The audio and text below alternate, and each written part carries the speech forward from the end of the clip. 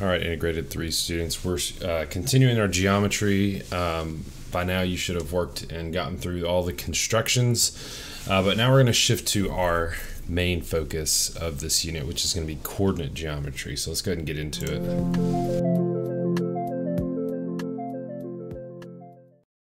All right, so Delta Math, I have created this section on here, a separate one. That is, we're going to be looking at coordinate geometry. Some of this, I'd say a large portion of this will be review. Okay, so you know, it'll feel pretty simple compared to some of the algebra that we've done in this class. But let's go ahead and start. We're just going to look at these sections. In your notes, go ahead and draw, start a new page, Unit 6. Call it coordinate geometry.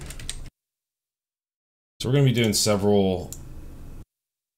going through several topics in coordinate geometry, which is mostly going to involve, you know, coordinate planes, x and y axes with that.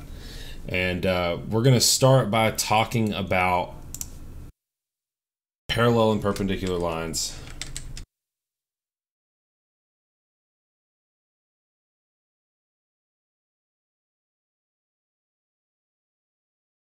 Graphically. So what does that look like when we're talking about parallel and perpendicular lines graphically? Well, we're going to start, we've got this Delta Math, we're going to be graphing parallel lines. We're looking here at this one. It says graph a line that is parallel to the given line. I do believe that iMath 1 you would have done something like this, but we need to first discuss what does it mean to be parallel. Well, we have our definitions that we had to submit, and on that definition it said it's two lines that never intersect. Well, that's fine to know, but if I go to draw one, it looks like I can get this without really, you know, when it's green, that means it's good. So yeah, it's not too difficult to make this happen. These lines are never going to intersect. But what does that mean about the slopes? That's really what the point is that we're starting with here, is what do we know about the slopes of these lines that are parallel? Well, we're going to write that. So parallel means lines with equal slope.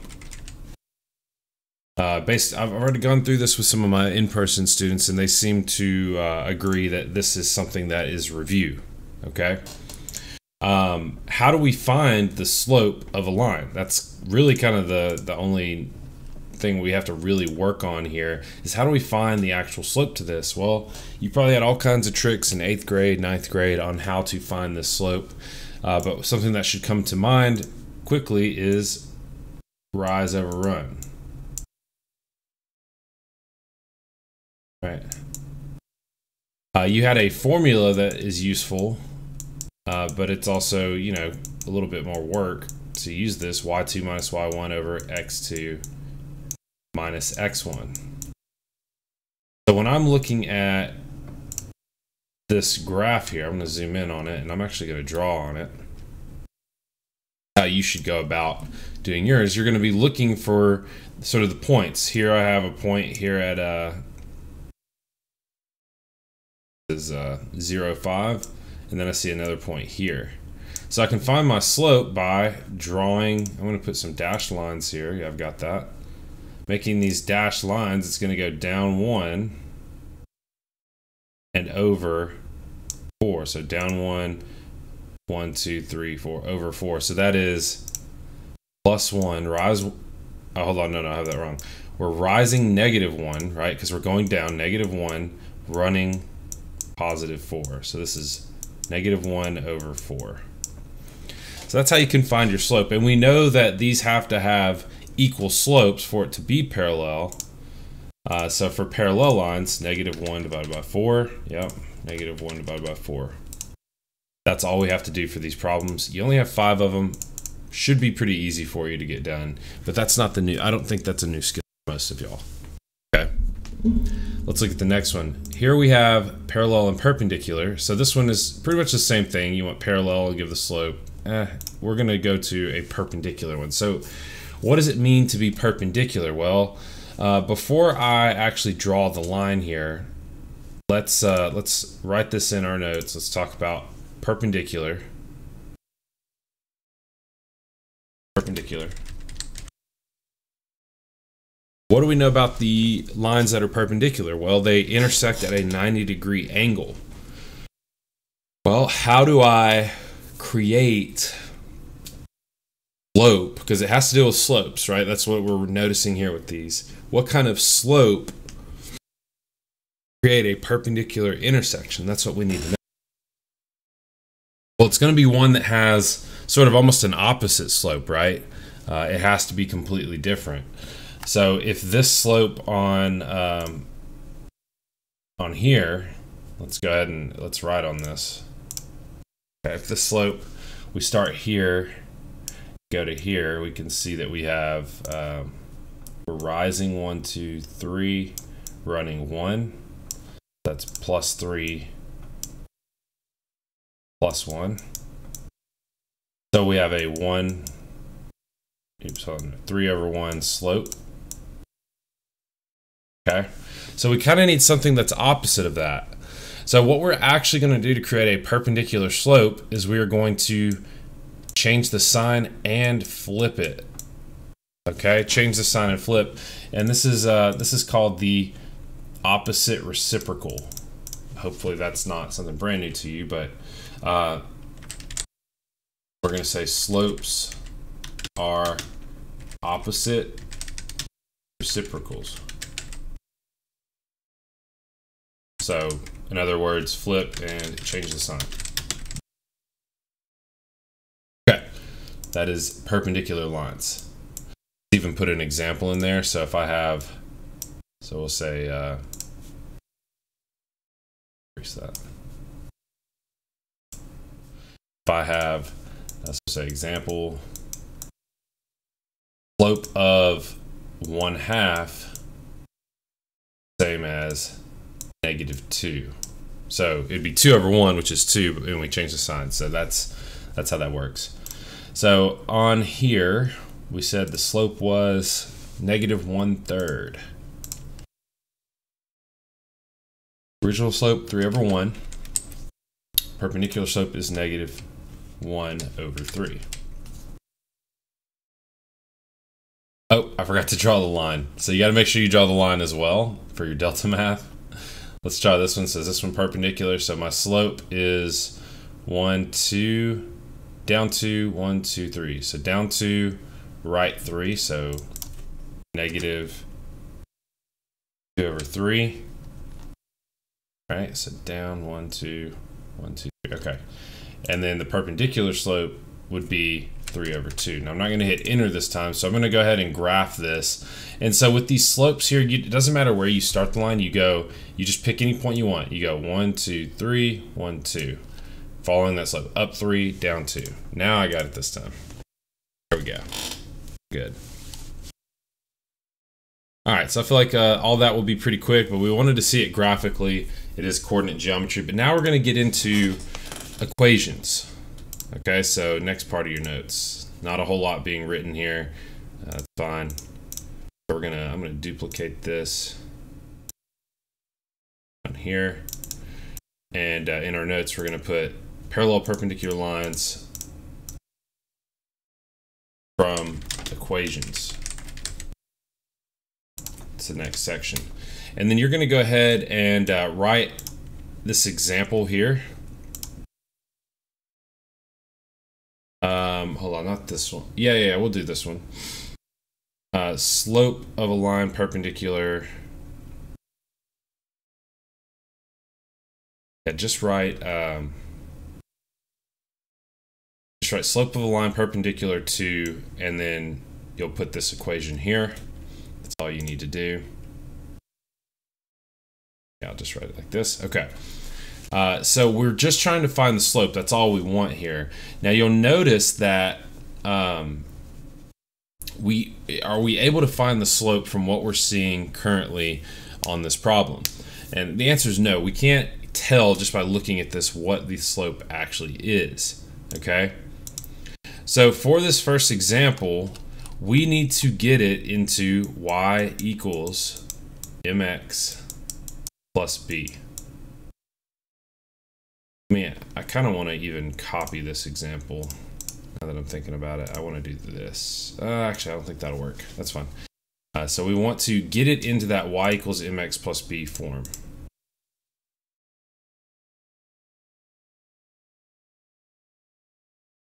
And this should be absolutely no problem for us. I know that I said we're kind of done with algebra at this point. Well, what I really meant was we're done learning new things about algebra. We're still going to use it in here, and we need to use algebra to get y by itself. This is kind of like the inverse examples that we were doing, but we need to move the x over, so we get rid of it. We get 3y equals negative 6x minus 63. All right, and then we just divide by 3. Oh, sorry, to the whole thing. The whole thing's divided by 3. We had a few people miss a problem like this that's set up like this. Negative 6x minus 63 over 3. Remember, with fractions, I don't know that we've run into this year, but we're running into it now. Fractions like this, you can split them apart, and you're going to have to. So it'd be negative 6x over 3 minus 63 over 3. And then we're going to go ahead and simplify each fraction. So this becomes negative 6 over 3 is negative 2x, and then we divide 63 by 3, which is 21. This is a negative, by the way, so it's 21. And then we have our slope right here. However, remember, we need it to be perpendicular to this line that we started with. So for it to be perpendicular, we have to change this slope to the opposite reciprocal. So the opposite reciprocal is 1/2, right? So in delta math, I'll be putting 1/2. So you need to be careful and make sure you read the problem and make sure that you know what it wants. So parallel, I don't have to change anything once I get this slope by itself. This slope, by the way, is going to be positive 1. So you can do the algebra quickly in your head if you get good at it. There are fast ways of doing it. This one will be positive 2. Okay, so basically I'm moving this one over and then dividing by this symbol, and I don't really care about the y-intercept on this. I don't really care about it. Okay, there's that one. All right, this is more of the same, but it's just general questions about parallel and perpendicular lines. So which equation represents a line which is perpendicular to the x-axis? Well, perpendicular means it has to go vertically. It has to intersect it at a 90-degree angle. The only one that does that is this one here, vertical line. We did forget to talk about some of the other slope types. We need to do that. So what is a horizontal slope? Let me actually type this. It's just going to be easier. Horizontal lines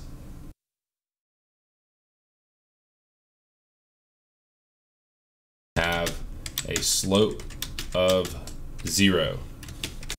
They're always shown as y equals a constant. Okay, that's how you're going to see those horizontal lines if that pops up. Next, vertical lines have an undefined slope. Okay, they're undefined, and that is shown as x equals constant. Okay, so x equals some value. All right, so we got that. So we're getting near the end of this lesson, which we're really covering a lot of ground quickly here. And I'm gonna have to get some other apps involved with this because Delta Math isn't comprehensive to all the geometry we have to go through. So we'll make sure that I just want to go ahead and give you a heads up. The next lesson that we're doing is going to be on Desmos instead of Delta Math. So just make sure just give you a heads up on that. But let's go ahead and talk about, we're going to work 2 examples on here. And I would like you to write down this whole example for me, please. What is an equation of the line that passes through the point -8, 0 and is parallel to the line x minus 2y? So go ahead and write that down. All right, so we're trying to create a second equation, like an entirely new equation that is going to go through this point. It has to be parallel to this, and this is similar to, like, we constructed lines parallel through a point, but this is going to be slightly different from that for sure, because we're just doing this algebraically. But we are going to start by figuring out what is the slope of this new line. So through algebra, we will end up getting y is equal to 1/2 x. And then this is going to be minus 5. Okay, that's just manipulating this, changing this equation into its slope-intercept form. Okay, now the new equation has to be in this form over here, and I'm going to write this in green. Here's our new equation: y equals mx plus b. Okay, so if we're creating this new equation and we know that it needs to be parallel, what's the one thing we know about that? Well, the slopes have to be the same. So I know that this has to be y equals 1/2 x plus, do we know our y-intercept? Well, right now we see this -5 over here, and you might be thinking, oh, it's -5. Well, that can't be the case, because if we put -5 here, or -5, then now we have the lines that are exactly the same. And remember, parallel means they have to never intersect, but these lines are going to intersect always. So that can't be right. The question is now, and this is the skill, how do we find B? Also, we haven't even talked about the fact that it has to go through this point. Well, this point is actually what helps us here. Okay, this is what we need. Because this is an x and y value, we're able to use those points and plug them in down here. So let's go ahead and do that. We're going to plug in a 0 for y, 1/2 times this -8 plus b, and now we have a very solvable equation. We can get b by itself, and we'll get our final answer that'll go inside of this answer box. So 0 is equal to, what's half of -8? That's -4 plus b. Then I get 4, or I get b by itself by adding 4. And we get 4 equals b. So my final equation, so not only does this equation, is it parallel, but it's also going to go through that point -8, 0, because we made it to do so. It's going to go in here. So it's going to be y equals 1/2 x plus 4. There we go. So let's try that out. And we're going to enter the whole thing. Y equals 1/2 x plus 4. Let's make sure that that goes on out here. What did I do wrong here? Did I solve too fast? I had that right. So parallel line. I don't understand what I did. Oh, I put an X on the bottom. Terrible. Okay, well, so I did have it correct. Let's just let that go on the record. The X is out here. Just make sure you type it in correctly. That's that could happen to anybody, right? Even the teacher. All right, let's do one that's perpendicular. So let's do this one here, perpendicular. And this will be the last example we do, and this lesson will be over. So it says, what is an equation of the line that passes through the point -6, -7, and is perpendicular to the line 6x plus 5y equals 30? All right, so we start by converting this into it's the normal equation, or to the slope-intercept form. That's what we want to do. Let me copy this down. So we're going to get this into slope-intercept form. Subtract 6x, divide by 5, so that's y equals negative 6x. I'll write it out this time just to make sure that there's no errors here. Then we divide by 5. Okay, so this is going to be y equals negative 6/5 x plus 30 divided by 5 is 6. This is our original. Now, we want our new one to have this form, y equals mx plus b.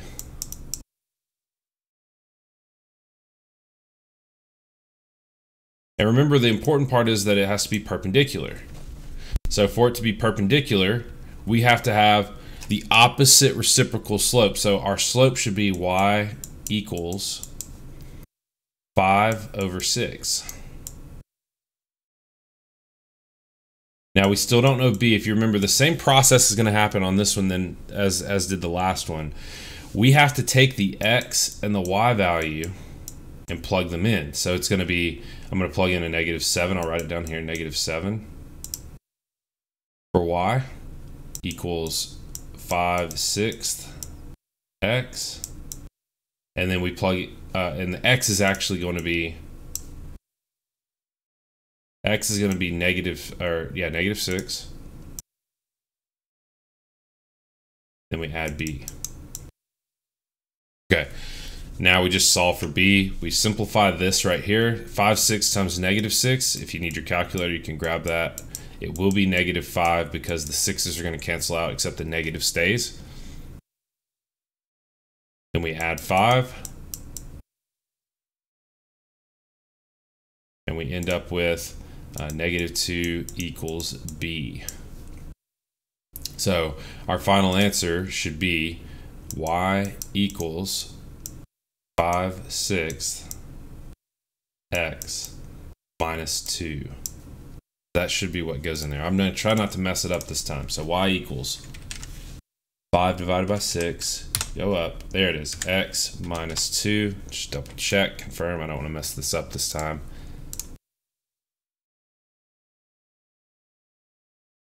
Load. Come on. Alright, I did end up getting it correct. The one that we went with worked. Perfect. All right, so that's going to be it for this lesson. Make sure that you get all of that delta math done on there. There might be a few more topics that get added, but I'm not really sure. I'm not really sure that delta math has what we need. So if I do add something, it might be from a different website, but we'll see what that ends up being. Okay.